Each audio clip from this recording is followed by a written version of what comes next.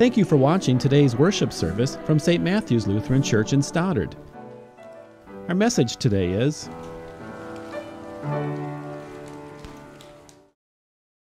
Grace and peace are yours through Jesus Christ our Savior. Amen. Dear baptized children of God,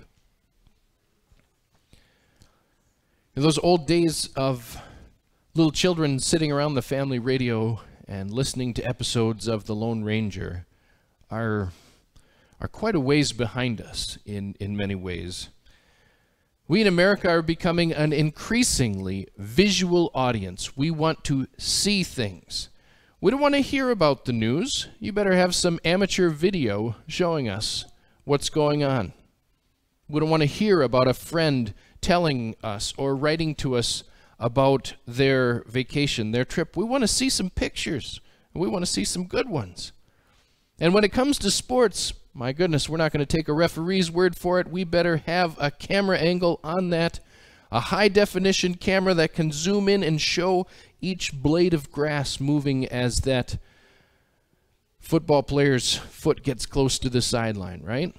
And you can see it all on the large screen jumbotron that you've got in your living room. We are an increasingly visual audience. We want to see it. Whatever the news is, we want to see it with our eyes.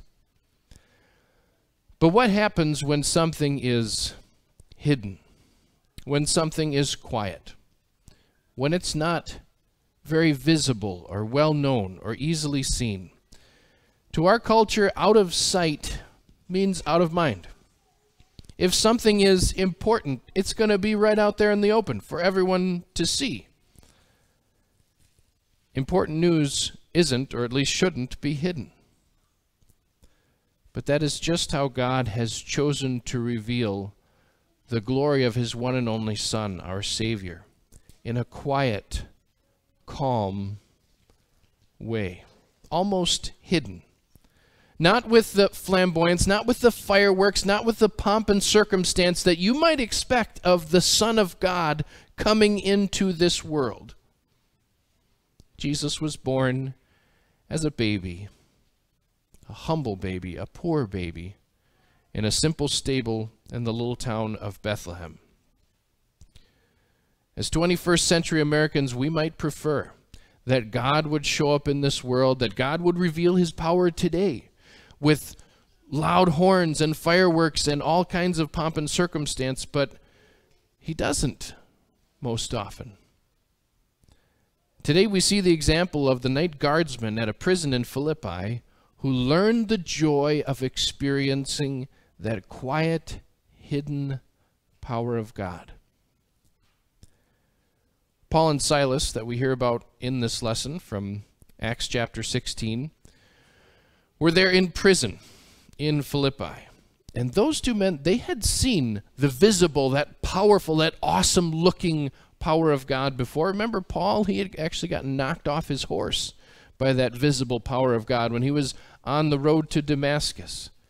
Then that quiet power of God went to work in Paul's heart, and he became the greatest missionary the Christian church has ever known.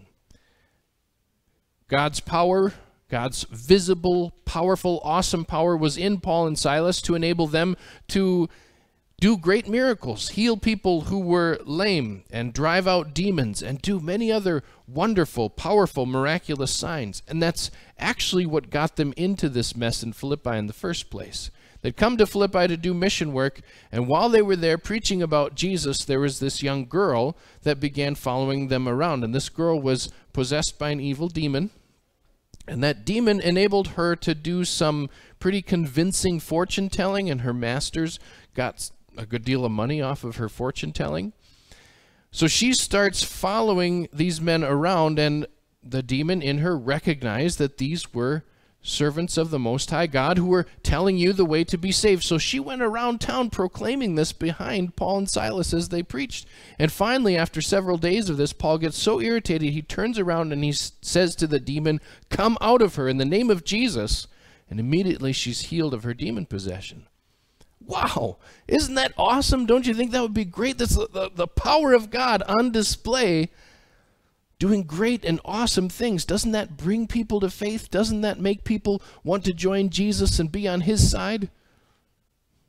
It didn't really work out that way that day for Paul and Silas in Philippi. Of course, the masters of this little girl were upset that they had then lost their source of income. She could no longer do her fortune telling without that demon. They convinced the people who saw the miracle happen, who saw the girl get healed from that demon. They convinced them to capture Paul, to start a riot, to have him, Paul and Silas, flogged and thrown in prison. Convinced the leaders of their town to do that to Paul and Silas without a trial.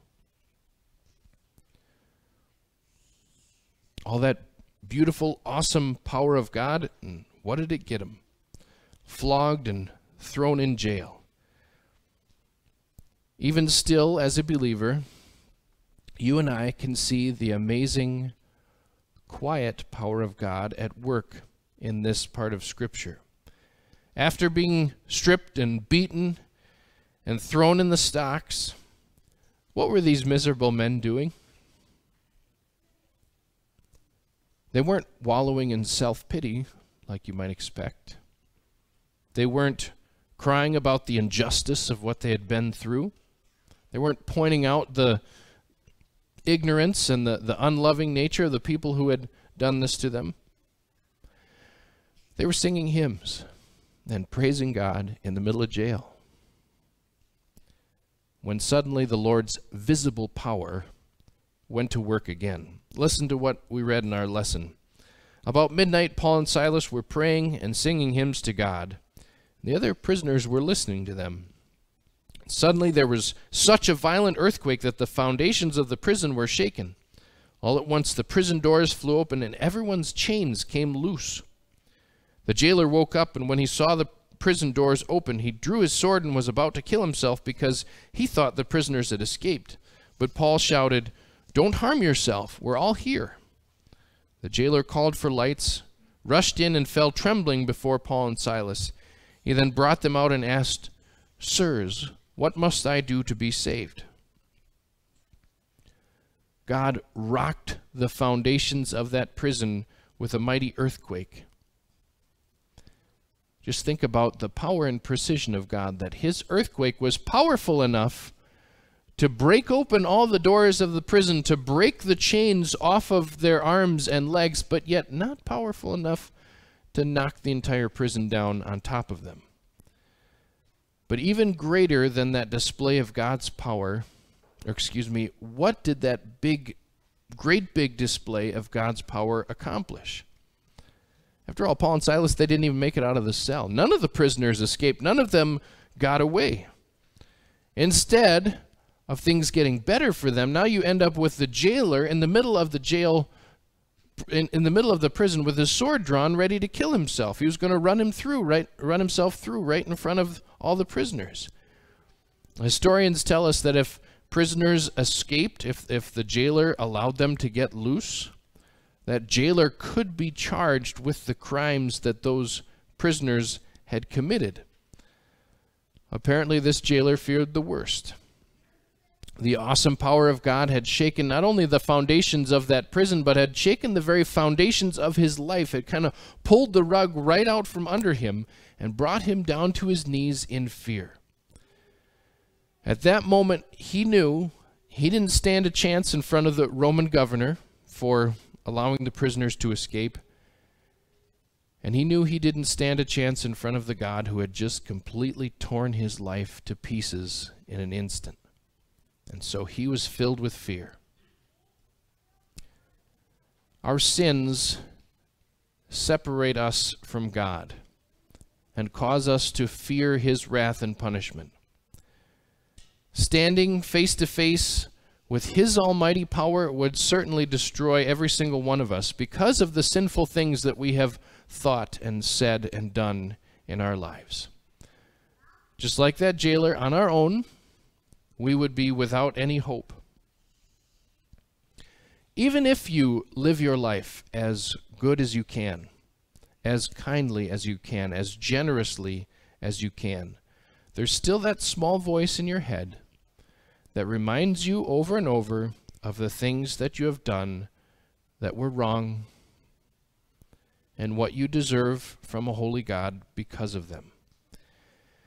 And you know that same confidence that tells you that people who are mean to you, people who are unjustly wrong, people who commit things and seem to get away with them, that voice in your head that tells you that they're going to get their just desserts somehow, in some way, down the road.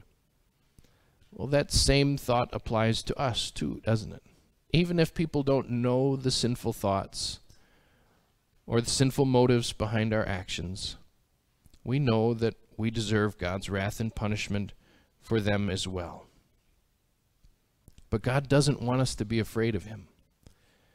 Instead of displaying his almighty power by destroying us for our sins, he decided to reveal himself in a much gentler, quieter, almost hidden way.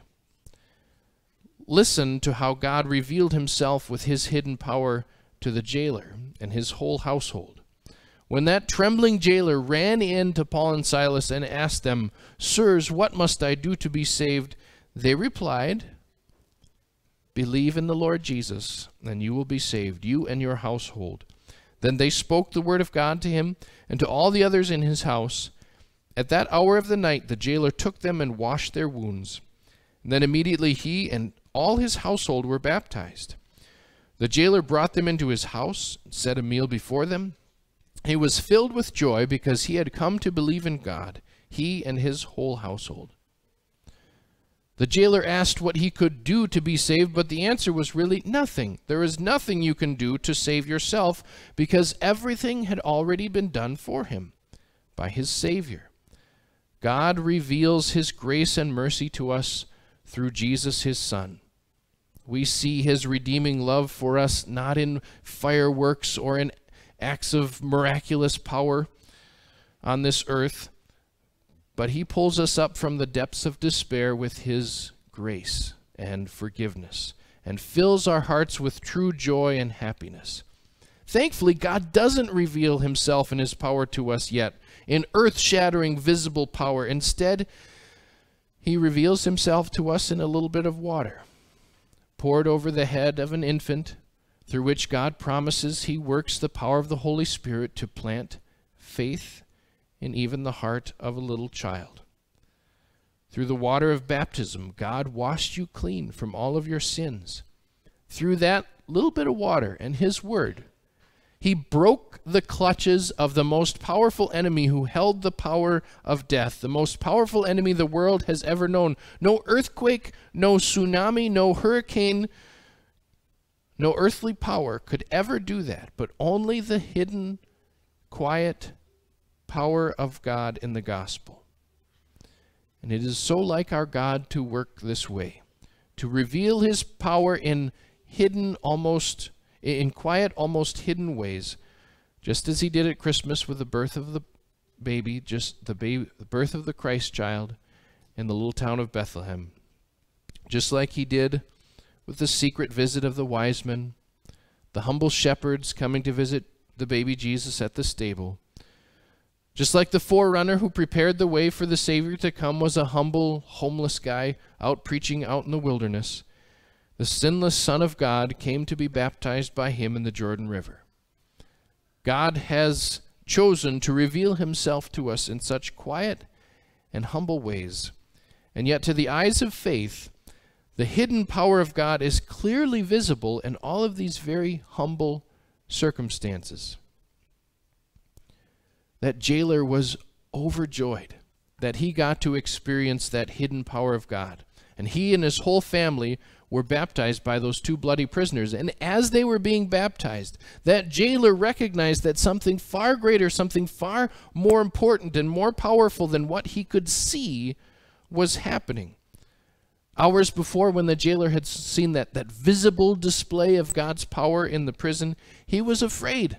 He was afraid that his life wasn't worth living anymore. He was ready to run himself through. But after he witnessed the quiet, hidden power of God, the gospel at work in his heart, he was filled with an incredible joy and very excited to be able to serve the Lord and his servants and show him thanks. He had something to live for now. He was no longer afraid because he knew that he had Jesus as his Savior. And so he washed the wounds of Paul and Silas and set out a meal before them to eat. And he rejoiced to do it. He was happy to do it because something great, although not so well seen, had happened in his heart and in the hearts of his household. He had come to believe in God, he and his whole household. You may not be able to see it on a daily basis, but that same hidden, quiet power of God is at work in your heart. Planted there by the Holy Spirit through the Word of God and baptism, that hidden power of God keeps you firm in your faith, and through that hidden power of God that brought you to faith in Him, God continues to strengthen you and build you up in faith each and every day. Through that hidden power of God at work in your heart, He has made you into a new creature that rejoices, like that jailer, to show your love and thanks to God each and every day.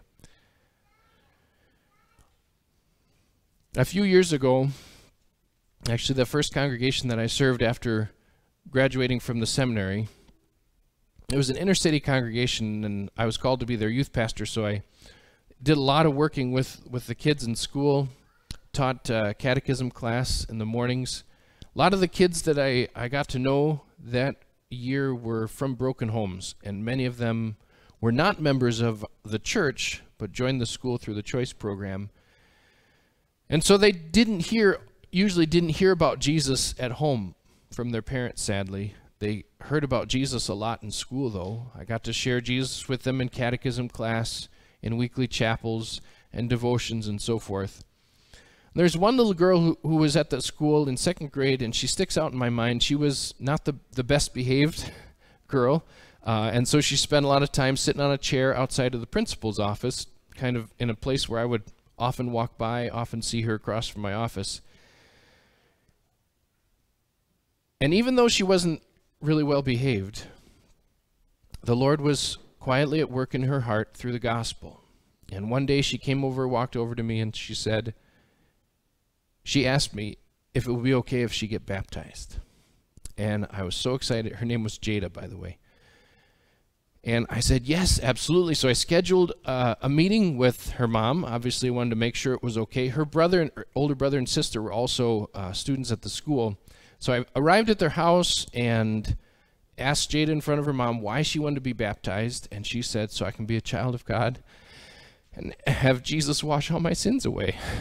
And just to hear that little girl speak the words of the gospel was pretty awesome. And then, she and her brother and sister explained to her mom what Jesus had done for them, suffering and dying on the cross, taking all their sins away and giving them hope of eternal life in heaven. Sorry. I think of that story often. God was at work in their hearts, and you maybe couldn't see it on the outside, but He was at work powerfully, doing miraculous, wonderful things. And that same power of God is at work in your hearts too. And whenever we share the gospel, online, here at church, when you share it with your friends, God's power is at work. And you may not see it. You may not see it with your eyes, but it's there. And He's working in amazing, wonderful ways. Pray that the Lord would continue to work with His power and show us His power in quiet, humble ways. O Lord, work your strength. Amen. Let's stand.